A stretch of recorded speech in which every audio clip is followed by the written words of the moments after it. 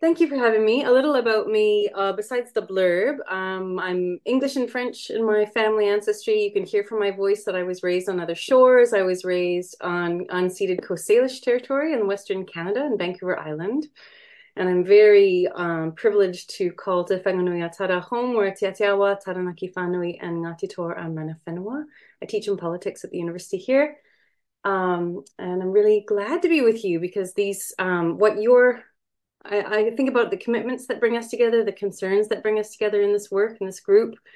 And it's a pleasure to think about what we can ask together in that context. One of the things I have a hunch about is that we share, as I see it, there's many, many reasons to be disenchanted with politics as usual. So certainly formal politics that prevail in the day, and usually that leads to disengagement, direct action, or democratic innovation. And I have a hunch that those who are here tonight are really drawn to the last.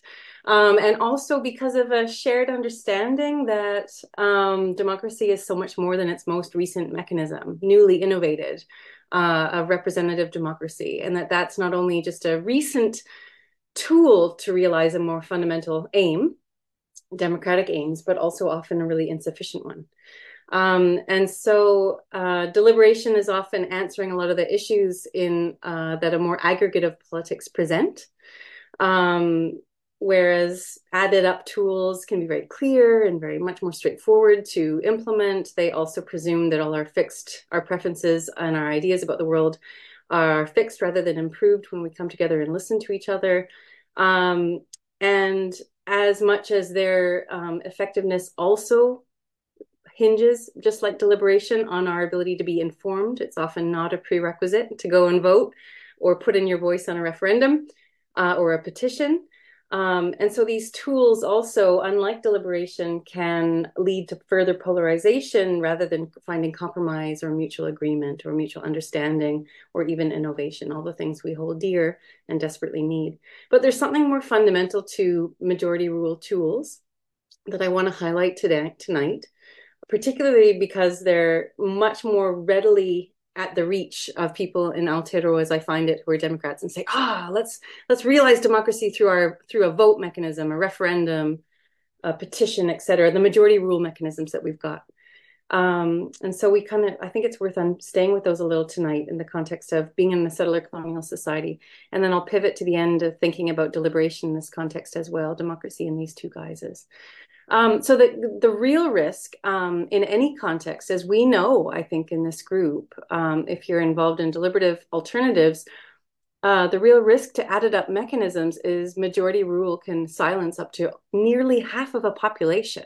They can actually be a tool of silencing, up to 49% of a population because of that majority emphasis.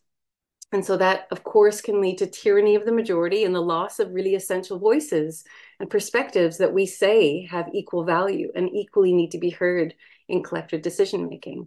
Many constitutional and democratic scholars talk about this, that majority rule offers, quote, no protection against arbitrary actions or against actions directed at benefiting a temporary majority at the expense of minorities, end quote. And so taken together, majority rule tools are limited and blunt and cannot fulfill democracy's promise to enable all of us to have an equal voice in collective decision making. They can, in fact, obstruct that aim. They can suppress voices that we need to hear. They can limit the equality among us in that collective act of being part of the demos. The Voice to Parliament was a really great example of this recently. This was a process preceded by one of the most groundbreaking nationwide deliberative processes, the largest consensus ever among First Nations peoples across the country through careful consideration and deliberation dialogue. They landed on 3 key recommendations, and one of those went to a vote. One of those went to a referendum. And it illustrates the real risks of majority rule tools as in this case, despite that deep consideration and being deeply informed to come up with these recommendations, the one recommendation that went to the vote, Voice to Parliament, in itself, a core realizing a democratic aim, which is ensuring the voices of those that get silenced or suppressed or excluded. In this case, a single person to represent all Indigenous peoples in Australia. Not not one with veto power, not one with even decision-making power, but just to be a voice at the table. That's what the recommendation was. And it was because of a really well-organized, well-funded, if you don't know, vote no campaign. I think I have a little on the next slide. And also because of some quite artificially contrived parameters or thresholds. Not only would it have to be a majority vote, but also a certain number of majority divided up by these arbitrary lines of the regions, meeting both of those thresholds. Because of this conspiring of factors, it meant we ended up with a real no, and largely because of a largely uninformed populace in this case. But even if the whole population had voted yes, as they did with same-sex marriage, say, and similarly, a majority, the whole population voting on the right of a minority group, it should not be the domain of a majority to vote whether another group that is a minority has a right to a voice at the table, especially those with unceded authority in that land. And so we can see the real risks here already of majority vote instruments as they roll out in settler colonial contexts, even in this case. So in Aotearoa, New Zealand, and this is the case for any settler colonial society, numbers, not even weapons, not even the spread of disease, yes, those play a role, but numbers is the number one tool of settler colonization. The sheer weight of demographics over time that tip the scales of whose values, protocols, institutions, sense of common sense comes to predominate. Stephen Turner, who's a famous New Zealand historian here, talks about settler dreaming, that through the logic of sheer numbers accruing over time, ships upon ships upon ships arriving, tipping the scales here, as you can see in the change in population over time, making the dreams, the ideas about the world that settlers bring with them into the reality. If enough of us are here carrying this idea about what the world is, it becomes the reality of that place. So demographics is I'd already identified in the settler colonial scholarship as the number one tool of settler dominance across all of these countries, Canada, Australia, US, and Aotearoa, New Zealand. So that's not the vision of Te Tiriti. That's not the vision. And in fact, what I think of now in 1840, back in 1840, tangata whenua were a supermajority. They were somewhere between 98 and 99% of the population. Newcomers from Britain were the equivalent of a really small hapu. And in that state, in 1840, a supermajority looked on this newest group, newly arrived. Their ruler was way across the sea, never to be met. Some people had met her, the crown at this point, but most had not. Had never visited these shores. Some representatives of that group were acting up in Russell, not really being the best face for Britain at the time. But nonetheless, they extended this incredibly generous granting of the right not only to share a home, which is an exceptional thing, but also to even empower that small group to self-govern. So that's kawanatanga, transliterated from governor, the word that was used to describe Pontius Pilate in the Bible by the same translators, the word to be used to describe the British governor in Sydney at the time that many rangatira had gone to visit over the preceding years to find out about British law. But at the same time, that small group committed to upholding the ongoing political authority, the tino rangatiratanga of those who had granted that right, who were already here with their governance structures, their institutions, their laws, the mataranga. So it was about a vision of coexisting authorities as a vision of coming together, respecting one another's authority to govern in their own ways over their own people. And the vision that I have for it, that I have heard Helmut Modlik talk about a lot, is the wakahodua, right? The double-hulled canoe. This ability of this kind of balanced coexisting spheres of authority as a vision for, as Tatiliti talks about, peaceful coexistence and mutual benefit, like a really beautiful vision, especially when you think about the imbalance of minority-majority at the time. And this was the vision that we were given. So we haven't done very well in realizing this vision, and we'll talk about that for the rest of tonight. I hope we can get to the other things I want to talk about. I have so many things I want to share with you, but let's set the scene a little. So this was from He Puapua, the vision of where we are now in terms of the overextension of Kawanatanga, not in its rightful sense of balance in that Wakahourua vision. And the vision of where we could be is really about realizing the vision of Tatiriti as if here in 2040. This is also from Matsi K. Mai. What would it look like to bring these into rightful relationship with one another, where there really is an equality between peoples, and not just an equality between the individuals, but an equality between peoples. So there's that restored balance for mutual benefit and peace. In that context of the overextension, the reaching beyond what was promised into Tiritio Waitangi, and through that weight of numbers over time, we see how numbers in a claiming to be democratic system have very much been used in that dangerous way to silence and suppress rather than to give voice, especially to those who even gave us the right to have a democracy here at all. In the context of Kawanatanga, our democracy is unique because it was granted, its legitimacy comes from Te Tiriti o Waitangi, given that right. So first of all, the parliament began. Most Maori, only I think 100 in the entire nation could actually vote because it was linked to individual ownership. Again, Pākehā ideas about who should vote. No, only 100 Maori were able to, unable to even participate. When that was individuated over time and more Maori would be able to vote, there was concern from Pākehā that meant there would be more Maori voice in Parliament. And one of the ways that was very deliberately conceived to limit that voice was the Maori seats. In 1867, to try to restrict the ability of having greater representation in Parliament, that was limited to 4 seats as a way to prevent the proportionate representation, which would have been closer to, I think, 14 to 16, somewhere like that. They would have had that number of seats if it was just been voting as other seats were filled by proportionate representation.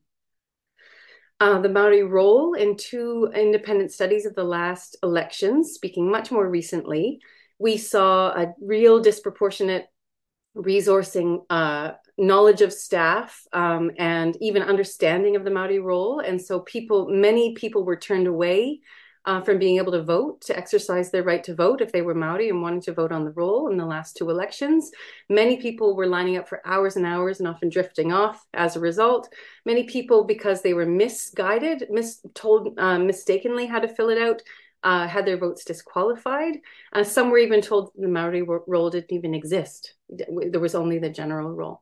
And so you had this real difference in the way that people could exercise the rights to vote, even now, even very recently with our current elections. And most recently, we've seen this turn and may turn again.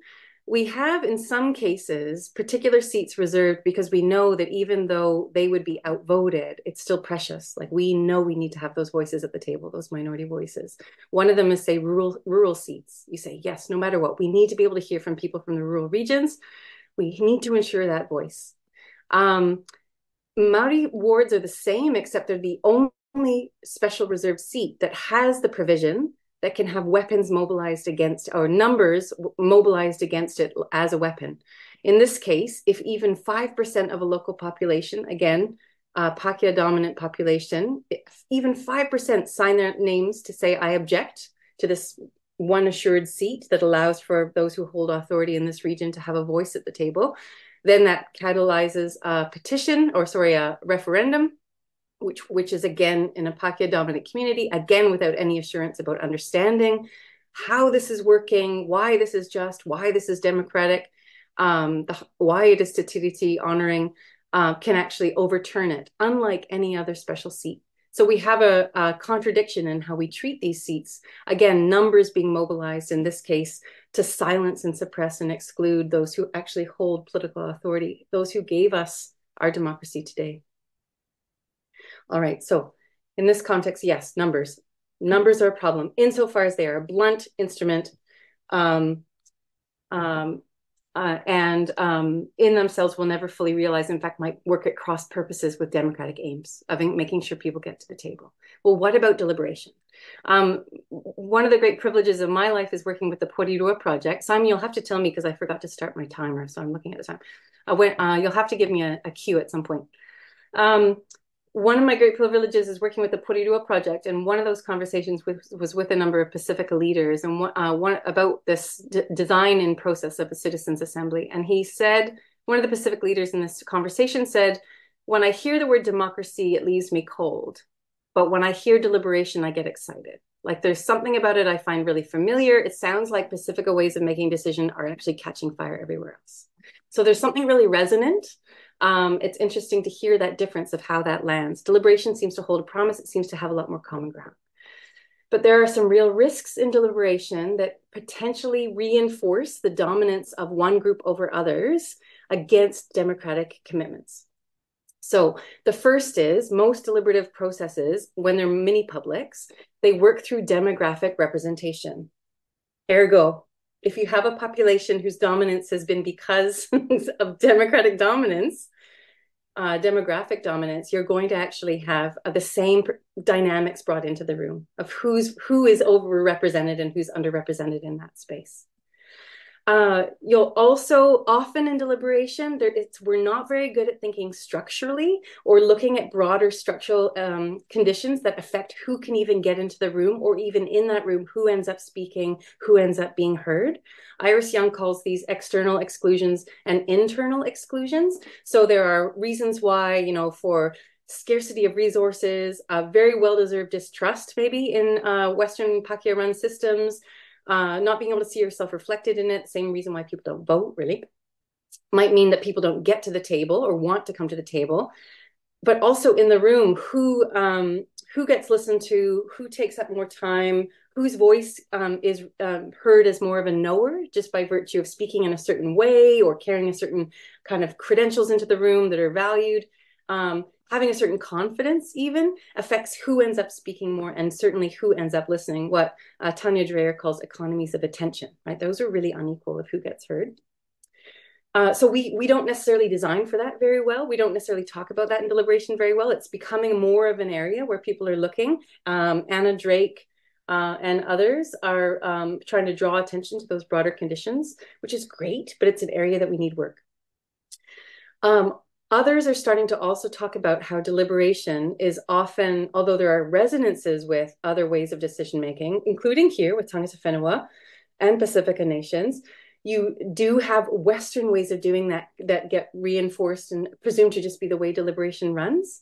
So there's cultural, really specifically cultural dimensions to deliberation that aren't even necessarily acknowledged as culture or felt as culture, and just are like, well, that's the way you make an argument, or that's the way we hear each other and give good reasons, right? So becoming more aware of that will certainly help our ability to notice our own cultural edge, and hopefully even the very partiality of that, how there are many ways of giving account, of giving good reasons, of hearing each other, considering the differences between us. Deliberation has some real particularities. Seung Jae Min here was identifying a few. Deliberation is the child of the Enlightenment and modernization in the West, which valued problem solving, reasoning, strong individualism. The rest of the world followed different modernization paths, and thus Western specific history and its deliberation legacy cannot be easily applied to them. And so it does have cultural differences. Individualism is one. That's partly why we turn to demographic representation too, and we can talk about that. But there's a really strong bent of almost like we have to convince people to put aside their individual self-interest and come together, that we come into the room as avatars for broader society, but act as individuals in the room. The way we argue or give reasons, our codes for agreement or dissent are very particular, and we don't always notice that. And so we can miss what's happening in the room, actually, and other certain groups can be missed because we're missing them. Who counts as an expert is another one, of course. Nadine Anhura's beautiful piece, Who Gets to Be an Ordinary New Zealander, identifies some of these trends as well. Some of the ways that our ways of deliberating can itself reinforce one group's ways that in turn makes it easier for one group to predominate, one group's way of making sense or reasons to predominate in a deliberative forum. A neglect of pre-existing and ongoing non-Western forms of deliberation. We are not very good at studying this. There is not a good scholarship on this to date. Sort of an epistemic humility that we need to be curious about many other ways of collective decision-making through considering reasons and how differently they achieve that with great rigor. I think that's something we haven't achieved very well to date. For me, one thing that's been interesting in watching the Porirua Assembly unfold is watching, even, I guess, through that experience has really highlighted my own cultural edges in a few key ways. And I'm really grateful for that. One of them is noticing that even the notion of who has the right to speak and why is actually really specifically cultural and historical. It's a real tradition that gives us a sense of how we come into the room, why we can speak. It's tied to individualism, my culture. So I go in and I think, well, I have a thought to add. I'm a voice, I'm an individual among many. What it means to be representative, that you can actually be representative, not in demographic terms, but maybe you can't just be an individual. Maybe you always bring your relationships, your responsibilities, you know, all the ways you were brought up to be a leader. Maybe that comes into the room and cannot be disentangled. Those are very particular habits we've got in Western deliberation to think as individuals in those particular fundamental ways that affects actually who speaks in a space, who speaks more in a space. So if a bunch of Pākehā in a space come in with an individual sense of a right to speak, like, yes, of course, we're all speaking, we will tend to predominate our voices. We will speak more, as well as a sense of confidence, as well as a sense of trust, entitlement, you know, all these things that actually do affect who ends up even being the voices in a room, let alone us missing so many codes as to why others aren't speaking or what we're missing in the subtleties of the codes through just using our own.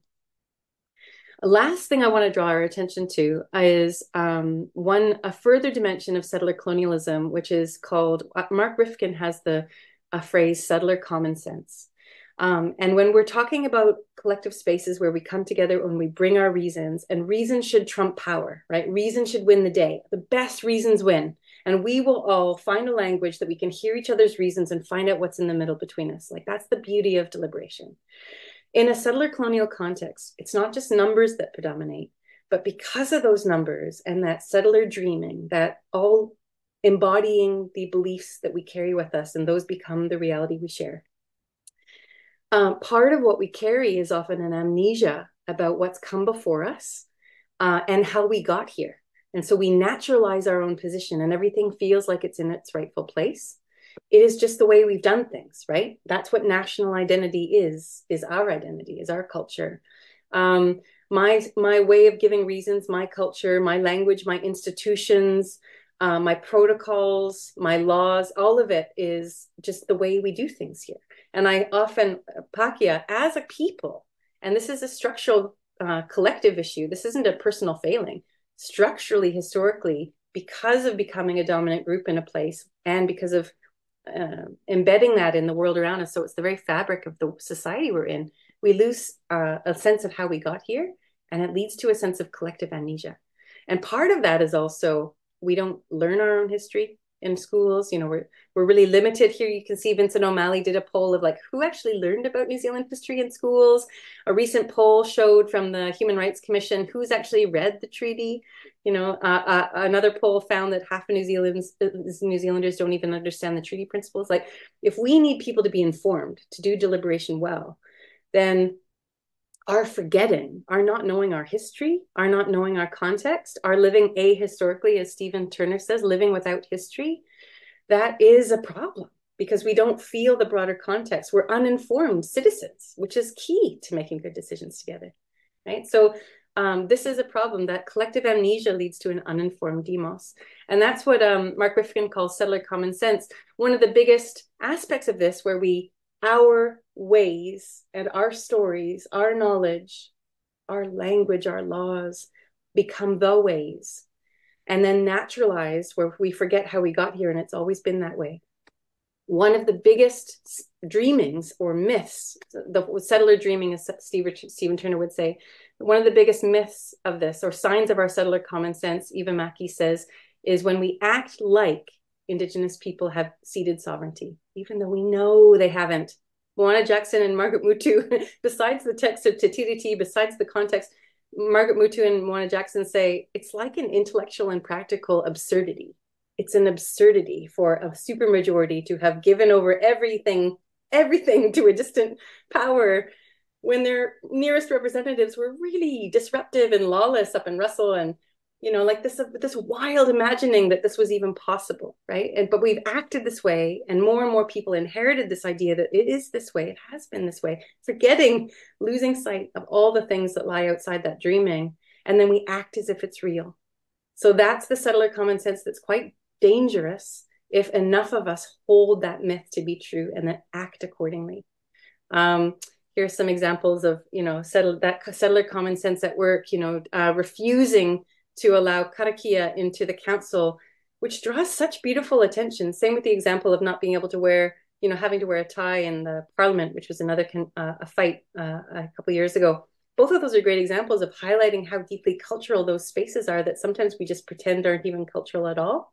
Really particular protocols and traditions, really particular one group's ways have come to predominate, but they come to stand for common sense.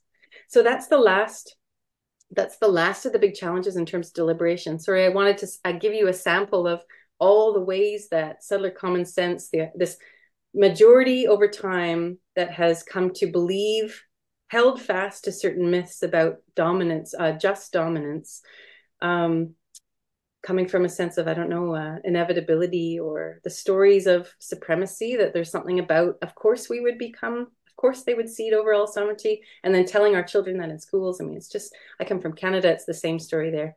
So we've inherited that idea, and that's the world we grew up in. And when that feels normal, it feels like a common sense. And in the name of that, this majority working in this way, we violated our Te Tiriti commitments. Here's only a tiny sample.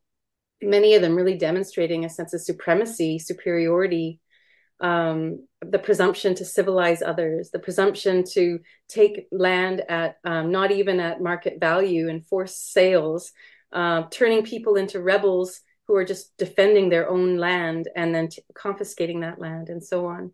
Uneven distribution of land for soldiers coming back from war, not refusing to give Māori the same rights as Pākehā in terms of old age pensions or low interest loans for land purchase or unemployment benefits, and so on. Suppressing the right of Māori to practice their medicinal knowledge that led to many deaths with the suppression of Tahunga Act.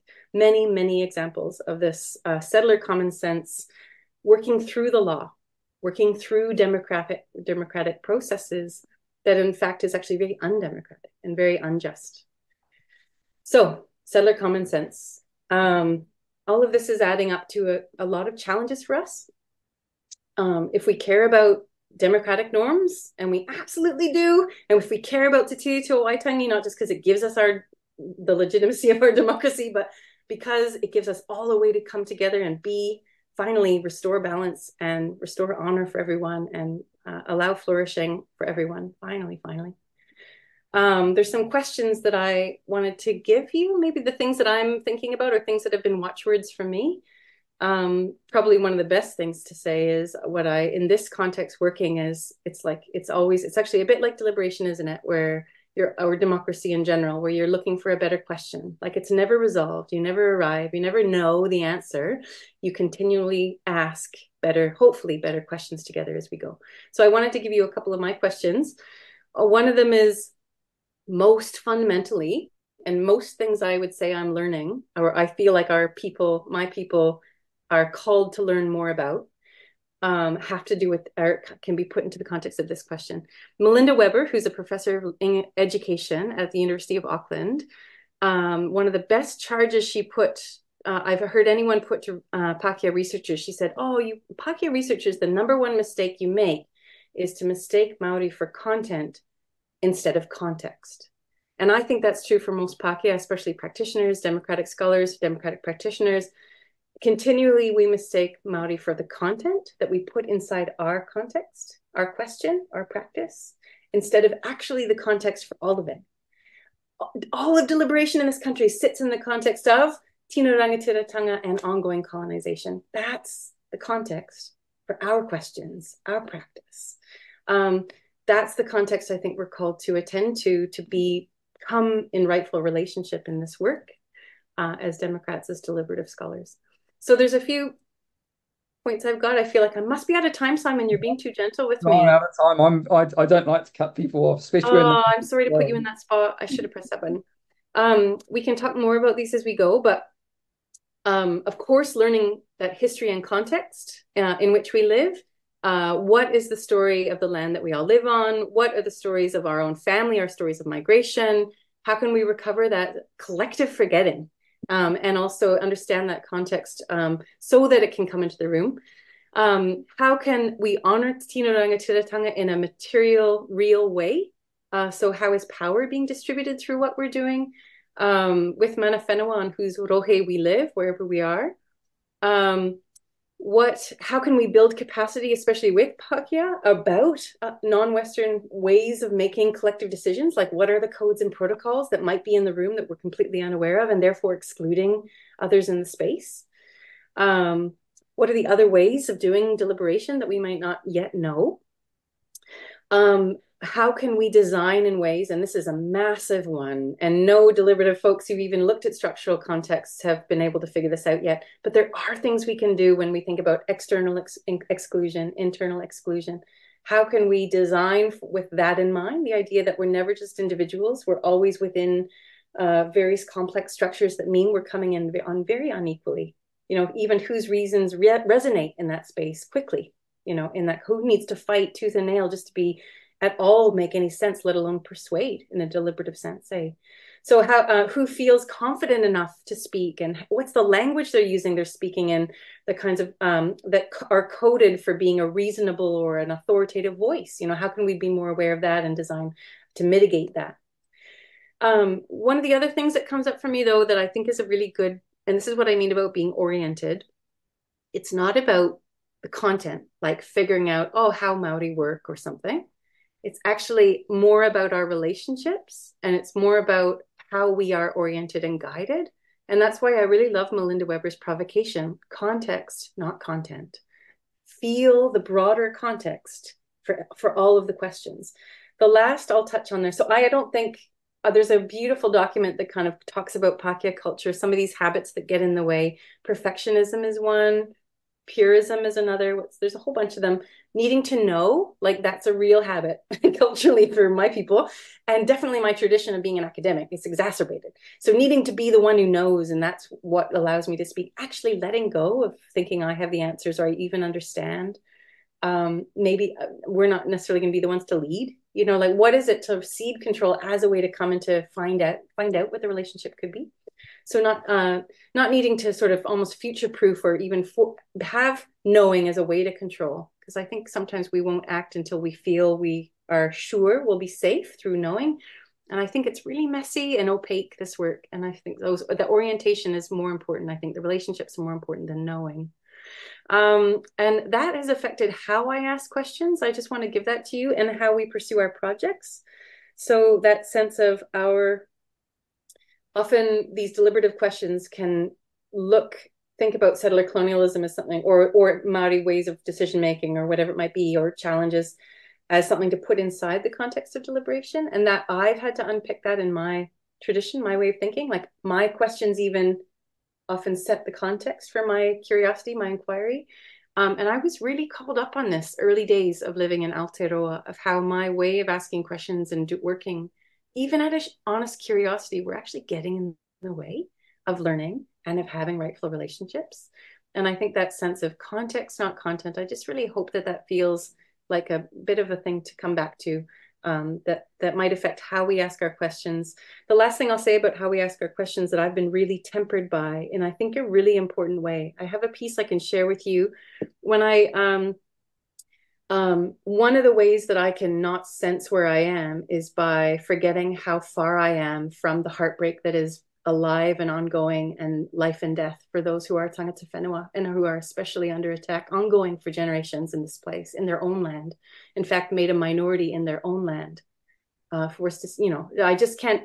Emalani Case, I'll share this with you as the last watchword of the evening. Emalani Case, who's a Pacifica a scholar, poet, activist. She came to our class of mine and she got everyone to introduce themselves based on the relationship to the whenua. And she goes, "Oh, that's really good to know." She's from Hawaii. And she said, "That's really good to know where you are in relation to the whenua, because when you're indigenous, your heart breaks all the time. And when you tell us where you are in relation to the whenua, you tell us where you are in relation to the heartbreak." And I think something that I've noticed and I'm tempered by is I'm very far from the heartbreak. I'm very far. And I often forget. And I act in a way that shows I am oblivious to the heartbreak and how far I am from it. So I feel that's a key for me, has been a way to mitigate the harm that we can inadvertently produce in this kind of context, is remembering where we are in relation to the heartbreak. And yeah, the last thing, my timer's gone off after I forgot, Simon, so I'm definitely over. Yeah, Um, well, Heather came and Dominic O'Sullivan and a number of others have been working on this beautiful critical TDT analysis that can be applied to any organization or any project. And I really invite you to look it up. It's fabulous work. But the last step on how to analyze how an organization or project is doing with TDT honoring is the Indigenous last word. And I just want to give that to you as a sense of, we know we have blank spots. We know there's lots of things we're missing by the nature of settler common sense, forgetting our history, right? There's a lot we're missing. Our dominance of our cultural codes that don't even feel cultural. We're really missing a lot. Um, our ways have become normalized. It means we're excluding without even knowing. So how will we embed ongoing reflection and accountability in how we're working, a learning culture as a part of this, so that we can keep inviting more information that we might be missing about how we're going. Thanks for having me. That's all I have for tonight, Simon.